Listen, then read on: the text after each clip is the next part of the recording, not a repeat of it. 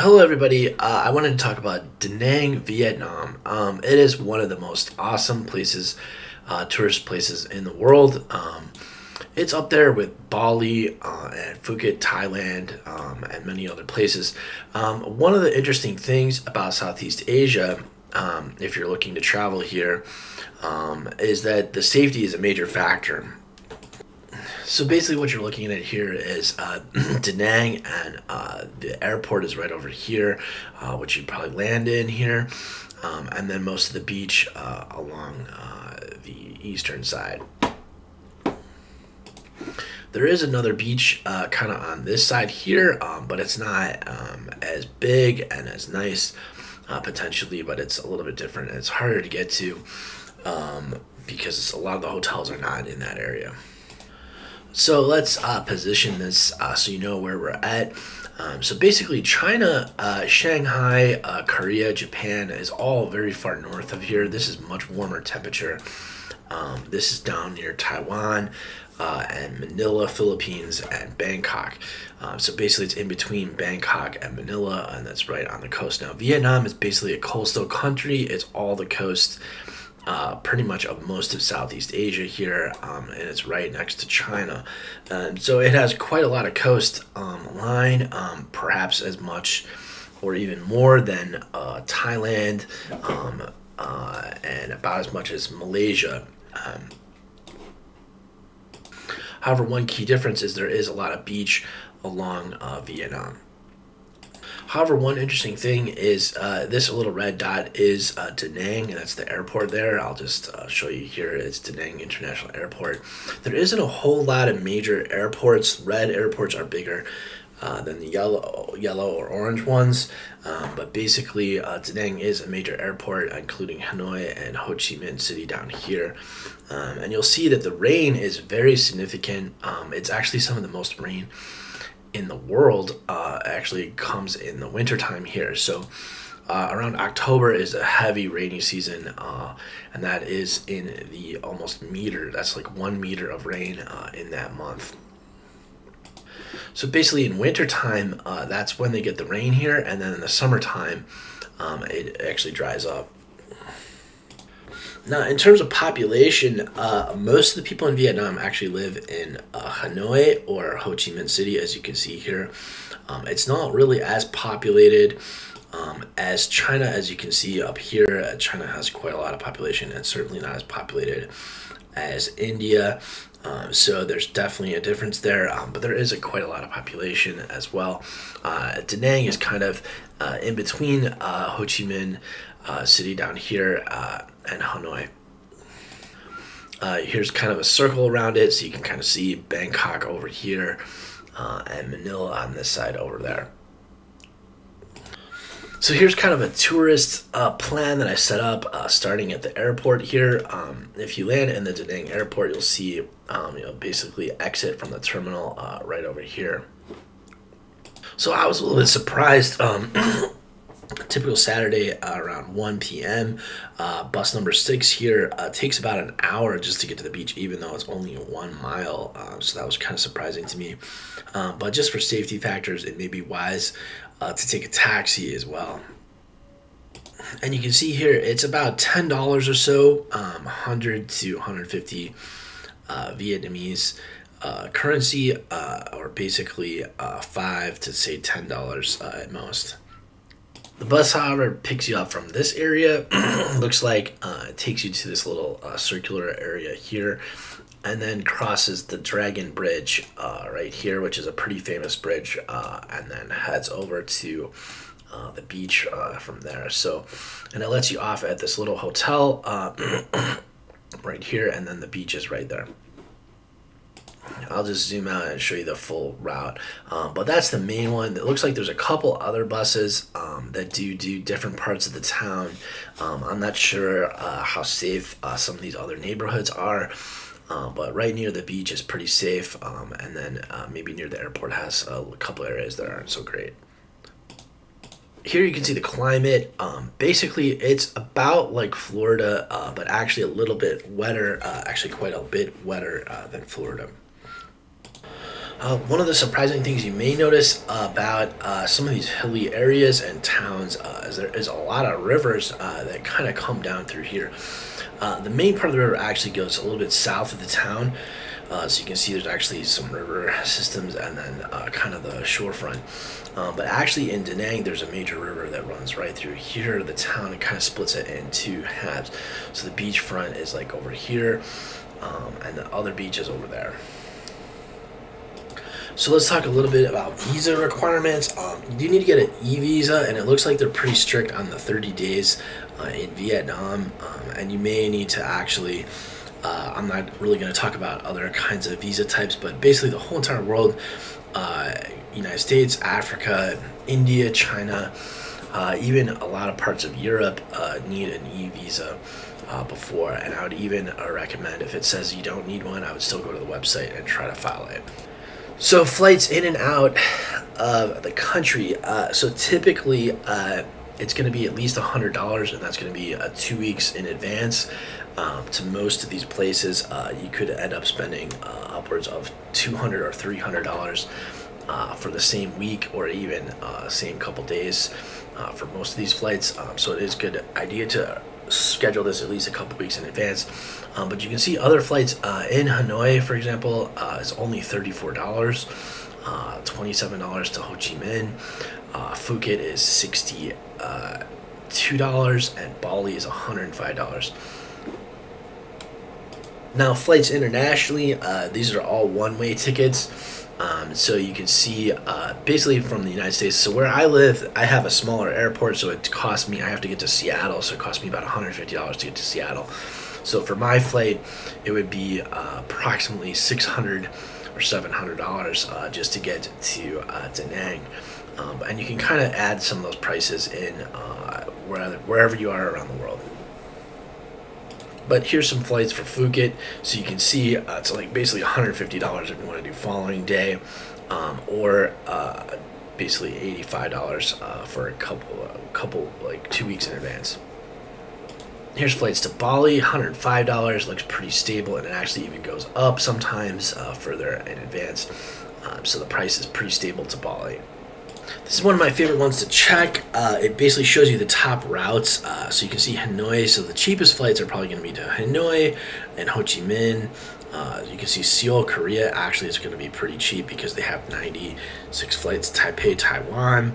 Busan, that's Korea. Bangkok. Bangkok again. Kuala Lumpur, this is Hong Kong. And then Singapore. So all these flights are going to be fairly cheap from Da Nang Airport. And you can see that's quite a lot of flights, 207 flights per week. Some of the cheapest hotels in all of Southeast Asia, it doesn't really show up here on this for some reason, are actually in Da Nang. So you can see there's quite a lot of options along the beach here, as well as here. But I definitely recommend looking close to this area right in here, because basically the airport bus is going to come right across here, and you're basically going to end up right up here on the beach somewhere. And it can be difficult whether your flight comes in at night time or not, depending on what you need to do.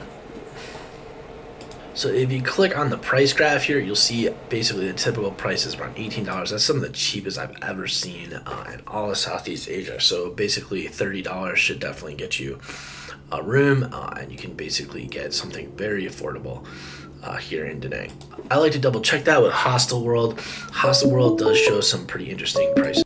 So it does confirm some of the prices here, but these are all dorms that are dorm room $10, $9, $14, and then privates are around $43. So this actually shows higher prices in many of the categories for single rooms. So you might be able to find a single room on this website just by clicking on this. These are mostly single rooms, and you can get something for like $40 or so here.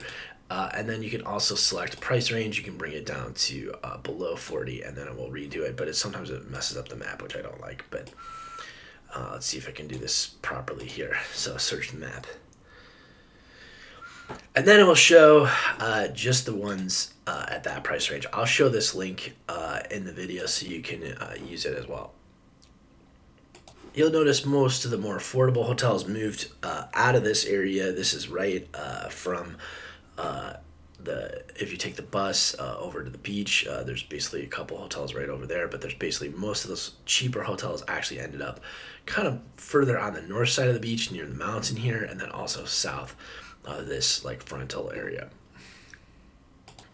So this also shows some of the main flights. It used to be Korea and Bangkok, and some other international flight locations. These were the Hanoi locations. So basically, Hanoi and Ho Chi Minh had the most flights, but basically these are the international flights in and out of Da Nang. Now, when you do go there, you're probably going to get a passport stamp, looking something like this. You'll get one for coming in and one for coming out, and it'll be basically 30 days or less. And then if you file for an e-visa, you're going to get something in the email that looks something like this. This is the actual website that you go to. You have to submit a passport photo of yourself, and then you do the full passport, and then do your last name here. For your given name, first name, it's kind of funny. They don't just say last name and first name. They just say surname and given name. That's what they say in their own culture.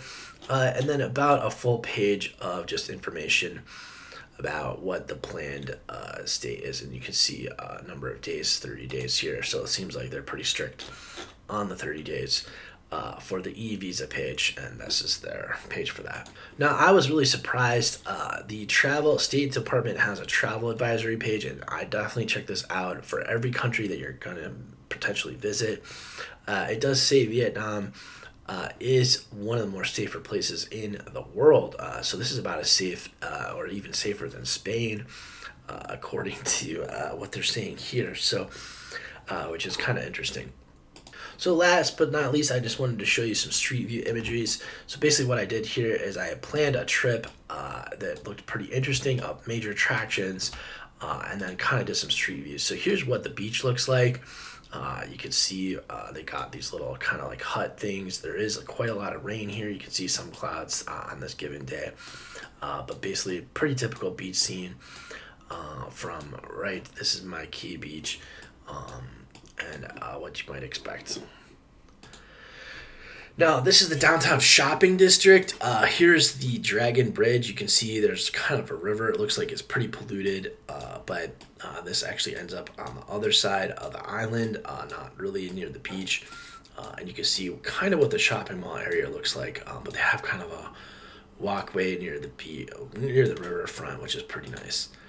And then here's one of the caves. This is kind of further on the south side. It's kind of pretty cool little Buddhist temple area, but also has some cool scenery for you if you're interested.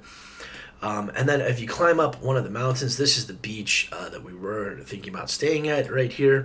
And then this is the other beach on the north side with the river that kind of disconnects them. But you can see this little mountain area has some hiking trails up here, and you can get pretty high up here, and it looks like you get a great view with some statues and stuff of the town. And then this is kind of like closer into the town, but you can see basically what the walkways look like. It's kind of a small pathway right along the hills here. And then this is more of the beachfront area, and then that's kind of the area that you'd walk back into the get maybe a view. It looks like the clouds cover that quite often, so it's kind of quite high. It can be pretty tough to climb one of these hills. It's not easy, let me tell you. And then here's more of the beachfront. Here's kind of like what one of these like little beachfront areas looks like, where you can hang out, get a drink, and chill by the ocean. And then this is one of the main walkways. So as you're coming into town from the airport or the beach, this might be one of your first looks at what the beach would look like. And you can see kind of the walkway here, as well as kind of almost a temple structure here with some dragons on top. And then here's one of the many bridges. There's a bunch of these bridges. This is the Dragon Bridge over there that you can see. This is a bridge right next to it. A lot of scooters all around Vietnam. Almost no cars you can see in this particular image, but all scooters. So kind of an interesting image. And then another bridge. This is the main bridge heading out into the bay here, and you can see it gets very rainy sometimes, and a meter of rain or more is a lot of rain to get. So, believe it or not, we just covered Da Nang, Vietnam. It is one of the more awesome places in all of Southeast Asia to travel to. You can see Bali's down here, Phuket is over here, and then Da Nang. And actually, it's one of the more affordable places. I would say more affordable than many parts of the Philippines as well, and certainly more affordable than Phuket and Bali. So, believe it or not, Da Nang is a pretty awesome place to check out for tourist attractions. Now, as you can see, if you remember, there's a very serious rainy season that comes in here around October, so you got to be careful in October about Da Nang. But this does change quite a bit. If you look just a few months later, let me just do November, you can see there's still a lot of rain there, but it's kind of moves south. So this is still, this actually moves into Malaysia here. There's another really cool city to check out there, but you can basically see that the rain does kind of stop after, I think, January, February here. You can see, so this is kind of more normal rain area. Down in February, you can see 50 millimeters of rain would be quite perfectly fine. And then the other map, the other thing I wanted to mention here is the airports. So basically, there isn't a whole lot of airports in all of Southeast Asia. It is very hard to land on some of these lands because there is volcanoes, a lot of hills and mountains, so it makes it really difficult to build an airport, let alone have a nice beach right next to where you want to land the airport. So here you see Goa and Mumbai off in India. So Goa is another alternative, and then you can see Phuket, Thailand right over here. As a major airport, and then Bali Denpasar Airport right over here. So basically there are a number of other airports to check out, and you can basically check out this little listing. So there's basically $100 2 weeks in advance. You can get most of the flights. Anyway, I hope you really enjoyed this study. Please let me know what you're thinking about. Make sure you do file for an e-visa beforehand, and make sure you get out by 30 days. Otherwise, they do give a heavy fine. And there is a number of other places to check out, so it's pretty easy to fly to another destination from Da Nang. Thank you so much. I hope you enjoyed this study.